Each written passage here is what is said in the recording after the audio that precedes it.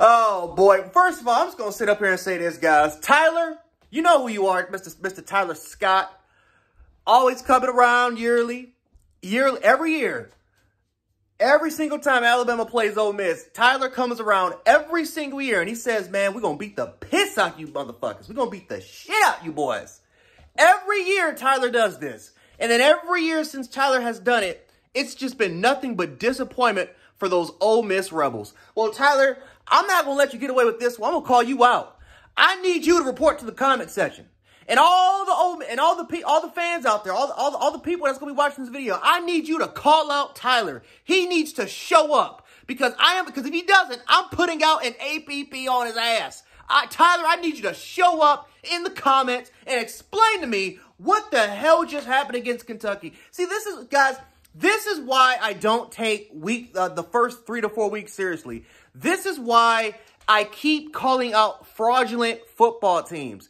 Because we go through this every year where a team will score 50, 60 points against ICDC College or ITT Tech or Education Connection for free, right? It happens every year. They'll score 60, 70 points. Their defense plays phenomenal. And then all of a sudden when we actually get into actual conference games, this shit happens. Everybody's clowning Kentucky, including myself, right? Because Kentucky played terrible against South Carolina, and then their defense played they played as good as a game as they possibly could against Georgia. I don't give a shit what people say. I think Coach Stoops screwed them. He screwed them out of Kentucky, at least trying to go for that win at the end. But you look at the South Carolina against the LSUs, where South Carolina should have won that game, right? We clown these bad teams, but at the end of the day, they're playing the tough competition. They're playing against the tough competition, man. And so Kentucky playing against Georgia, having the momentum, almost beating that team defensively, another really good performance, right? Everyone was going to sit up there and say that Ole Miss was going to cover the spread. They were going to score 20-plus points on this Kentucky defense. Ole Miss looks invulnerable. They look impenetrable. Like they were destined that they were going to go ahead and make it to the college football playoffs. But I'm like, wait a minute here. Like, dude, it's 4 weeks. Like, let's give it a break. 4 to 5 weeks of college football. Let's give it a break. Give it a break. Ole Miss hasn't played anybody yet. Anybody. And I will say the exact same shit about Tennessee. I will say the exact same shit about Oregon. Michigan almost lost to Minnesota. Now, Michigan played Texas. And they beat USC, but USC, let's be honest here, USC is overrated as fuck, right? We overrated the shit out of USC. USC, are they improved from last year? Absolutely, they are improved. But people were calling them national championship contenders after when they beat LSU. How does LSU look? How has LSU look so far in the season? I mean, they look solid, but they haven't looked like a playoff team. And then USC loses to a Michigan team that virtually had no passing game. Beat the shit out them on the ground game. And now you look at this Ole Miss football team. Lost to Kentucky. Now, I don't think Kentucky's that bad of a football team. Coach Stoops is a phenomenal. I don't know how he does it. Again, he's not a great coach, but he's not a bad coach. I would say that he is an above average coach. He gets the best out of his players. And sometimes his clock management or just situational awareness is shit at times when it comes to managing a football game. But he gets the best out of his players with not the best resources compared to some of the other SEC giants. Now, any other school in college football, yeah, Kentucky's got some great resources, great athletic facilities. We all know that. But when it comes to just stacking against the rest of the SEC, we all know how this Kentucky athletic administration has they have not funded this football program compared to their basketball program. Not even close. But I will tell you this. Ole Miss, you guys are overrated. You guys are fraudulent. And I don't think that you're a bad football team. Matter of fact, I wouldn't be surprised at all if Ole Miss wins 9 games this year.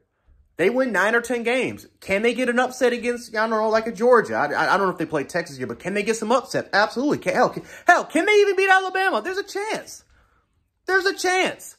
But guys, this is why we got to stop overrating these football teams. This is why I hate I say this every year in my videos. The first 3 to 4 weeks of college football, I hate. Because it's just nothing but Power 4 schools going against FCS schools and JUCO programs and ICDC college. And we don't, and they go against these schools, not for about 1 week, but for multiple weeks, 2-3 weeks at a time. And then we're praising these schools like they're just the 95 Nebraska Cornhuskers. Guys, we got to stop doing this. We got to stop doing this, man. We got to stop doing this. Stop overrating these programs. Let's take it one step at a time. Like, you know what I'm saying? Thank God the Alabama-South Florida game happened the way it did, because it lowered my expectations. I saw that shit. I'm like, okay, you know what? That's just, I'm going to go right back down to earth. Lower my expectations. Now, Alabama plays Georgia tonight. We may win the game. We may lose the game. We may blow them out. Hell, they may even blow us out. But you know what? Alabama and Georgia, these are two top teams going against each other. Some of the best rosters in college football, great coaching staffs. These are two giants going against each other. This is not like Alabama losing to Kentucky or Alabama losing to Vanderbilt. If it does happen, or we're going to overrate Alabama because they crushed Vanderbilt or crushed South Carolina or Kentucky. No, I'm not going to do that.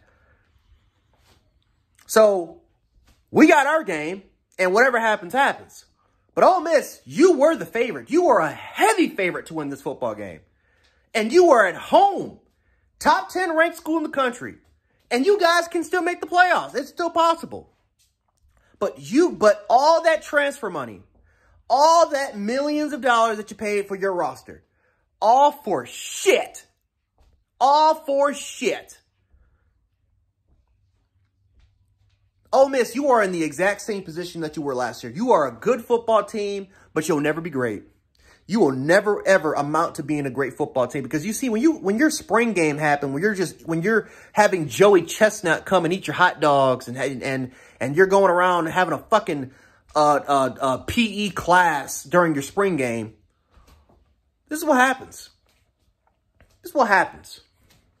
When you're all about fun. When you're all about social media, you're about clicks and views. You're all about TikTok. Lane Kiffin going out there doing TikTok.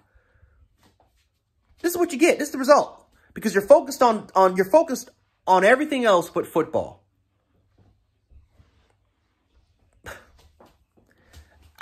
I'm sorry. I'm sorry, man.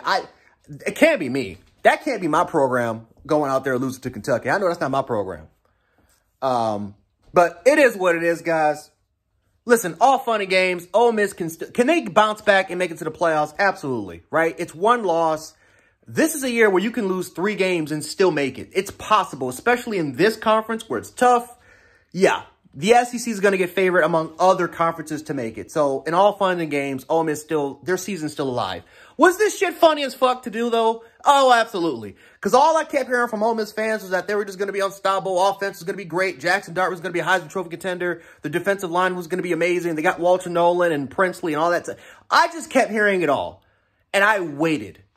I sat back. You see, I didn't mention, I didn't even make an Ole Miss video once. I sat back. I waited my time, and I waited for the perfect opportunity. I waited for the perfect opportunity for something like this to go down. Ole Miss fans, this is funny. Tyler Scott, I'm waiting for you, man.